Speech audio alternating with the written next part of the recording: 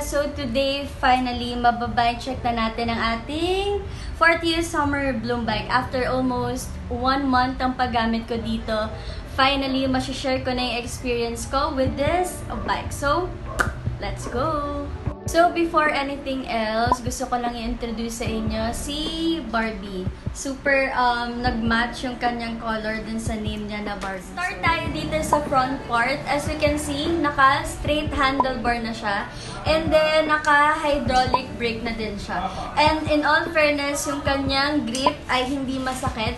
Sakto lang siya sa palm ko. So, hindi ko na kailangan magsuot ng gloves. And by the way, ito palang lever. Binilang ko siya ng silicone. Color gray siya.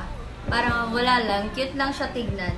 So, binili ko to sa Shopee. Salamat, Shopee. So, dito na tayo sa frame or batalya. So, ang size niya is 27.5.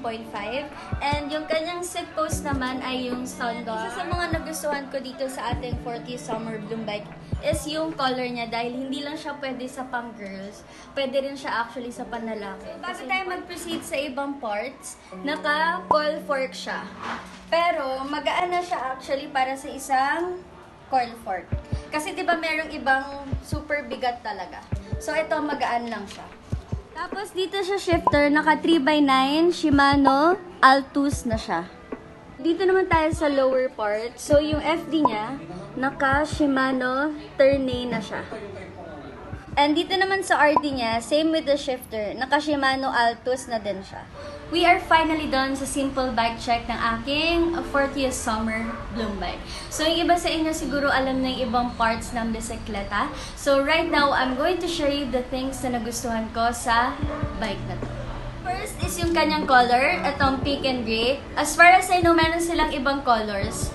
Color green, black, silver, and itong pink and gray. Second is yung kanyang shifter. To be honest, dun sa dati kong bike, sobrang hirap ako mag-shift every time na paahon. But with FORTIUS, sobrang smooth every time na ako ay aahon. Third is yung mga brand na ginamit sa kanya. For example, is yung SHIMANO. So, super good quality yung SHIMANO. And lastly, is yung kanyang brake or lever. For me, kinoconsider ko na brake isa sa mga important parts ng bisikleta dahil para to sa ating safety, lalo na kapag downhill. And nagustuhan ko yung kanyang lever dahil 2 to 3 fingers yung sakop ng kanyang lever. Before I end this video, I would love to share my experience with this bike. So habang ina-unbox ko siya, habang binubuo namin siya, sobrang nilulook forward ko yung kalalabasan niya. And the moment na na-try ko siya, nagamit ko siya, good job CycleHouse Philippines because you came up with this super good idea. To be honest, at first, nahirapan ako ulit gumamit ng mountain bike dahil naninibago ako. But with FORTIUS, super naging comfortable ako agad, lalo na sa pag-shift, pag-jack, pag-ahon, and sa paggamit. Aside from its quality, it's budget-friendly and perfect for beginners.